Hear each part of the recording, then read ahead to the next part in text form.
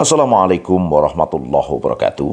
Sedulur sahabat sekalian, anak-anak Jenderal Purnawirawan TNI Ahmad Yani, yaitu Untung Mufreni A Yani, Irawan Suraeddy A Yani, dan Amelia A Yani mendatangi Mahkamah Agung pada Jumat 14 Juli 2023. Kedatangannya itu dengan tujuan untuk melakukan judicial review terhadap Inpres Nomor 2 tahun 2023, Keppres Nomor 17 tahun 2022, dan Keppres Nomor 4 tahun 2023. Mereka menganggap adanya ketidakadilan antara anak-anak pahlawan revolusi dengan anak-anak mantan anggota PKI.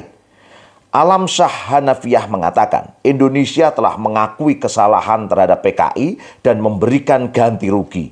Namun, Indonesia tidak berlaku adil kepada para pahlawan revolusi beserta keluarga. Kuasa hukum Untung Mufreni, yaitu Alamsyah Hanafiah, menjelaskan di dalam Inpres tersebut intinya negara mengakui kesalahan telah melakukan pelanggaran HAM berat atas peristiwa G30S PKI pada tahun 65-66. Negara akan memberikan imbalan ganti rugi. Di dalam Inpres dan Keppres tersebut tidak tercermin, tidak ada anak-anak pahlawan revolusi yang menjadi korban kekejaman tidak mendapatkan imbalan apa-apa. Tapi yang keturunan komunis mendapat imbalan sehingga di sini tidak ada rasa keadilan. Makanya anak almarhum Jenderal Ahmad Yani, rekonsiliasi harus kedua belah pihak. Ini tidak adil. Adanya pertentangan terhadap Inpres Nomor 25 tahun 66 dengan Keppres terkait permintaan maaf pada keluarga PKI. Jelas ini sangat kelihatan. Oleh sebab itu, anak-anak Jenderal Purnawirawan Ahmad Yani meminta agar Presiden Jokowi mencabut Keppres tersebut. Negara mengakui kesalahan orang yang dituduh komunis harus dibatalkan. Secara yuridis di Inpres dan Keppres bertentangan dengan TAP Inpres Nomor 25 tahun 1966 di mana partai komunis adalah partai terlarang. Selain itu, penyelesaian kasus penumpasan PKI 1965-1966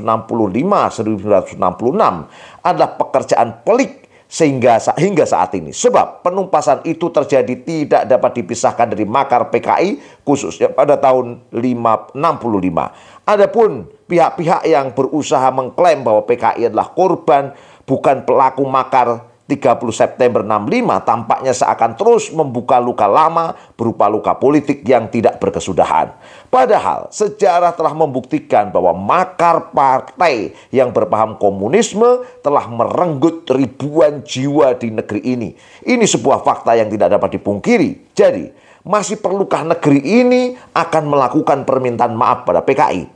Lebih lanjut, komunisme yang pernah mengejawantah ke dalam PKI telah terbukti melakukan makar, baik terhadap Pancasila maupun kekuasaan pemerintahan yang sah. Namun, moderasi demi moderasi terhadapnya melalui kebijakan publik makin terasa. Jika kita tidak waspada, pasti ideologi yang jelas bertentangan dengan sebagian besar anak bangsa Indonesia ini akan bangkit kembali melalui kebijakan publik yang makin menguatkan posisinya. Demikian para pemirsa channel Justice Monitor. Semoga bermanfaat.